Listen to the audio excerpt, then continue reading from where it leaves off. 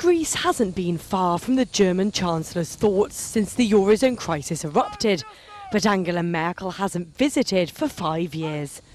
She travelled to Athens to show her support for the government's tough austerity measures as it battles to get its finances under control. But she didn't bring her Greek counterpart Antonis Samaras the promise of new money. I came here with the firm knowledge and awareness that the period Greece is currently experiencing is a very difficult one, especially for the people in Greece, that many people are suffering, that a lot is being demanded of them, and that's why I also like to say that a large part of the distance has already been covered.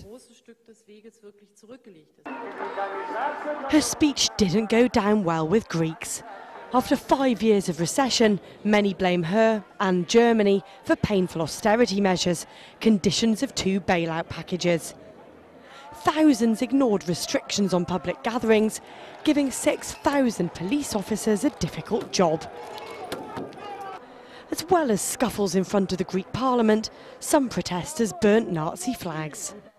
Merkel certainly changed her tune about Greece in recent months. She now wants to keep them in the Eurozone. And, says Christian Schulz from Berenberg Bank, she's trying to deflect criticism that she's demanded cuts without offering sympathy.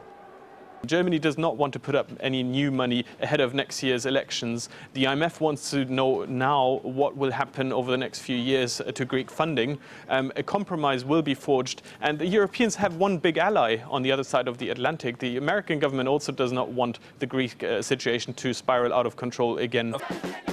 The troika of international lenders will report on Athens' progress in early November, weeks before Greece runs out of money. Without their vote of confidence, the next €31 billion instalment of aid won't be handed over. Merkel's show of support may be intended to bolster the government, but what Greece really needs is cash and a way out of the crisis. Joanna Partridge, Reuters.